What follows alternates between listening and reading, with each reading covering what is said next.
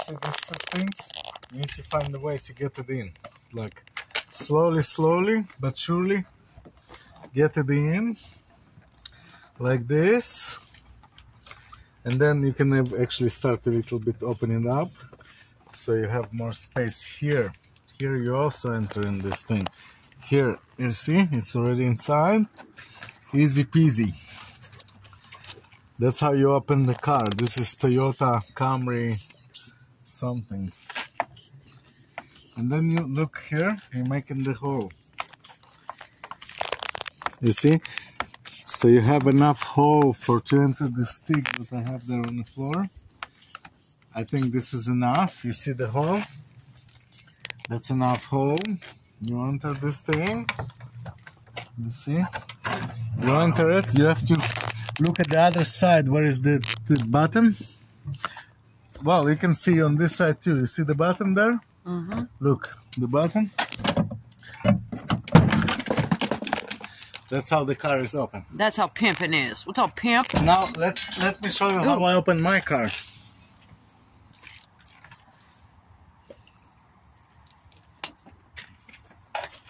Same thing. Why is my car open actually?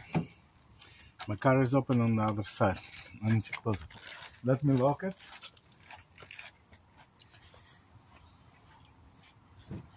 Okay, I will lock my car. And again, same thing. You just take the air out. And take the air out in here as well. Make sure you use the good wedges. This one is universal air wedge. It's really good. It's one of the best. Because if you use other air wedges, it's like some they sell like really not good ones, you know. Not good ones at all. Same thing. You have to make sure it enters, even though it's hard. You have to like push it through somehow. Make sure it enters still the like half at least. You see half is already in. I'm gonna pump it a little bit so I'll take the air out from here.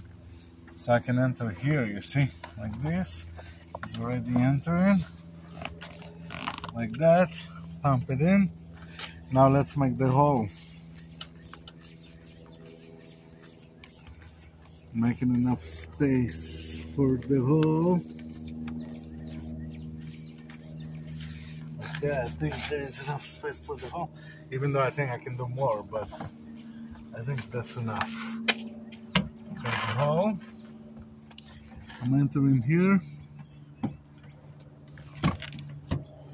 You see, it doesn't open. Why? Because I need to push this button.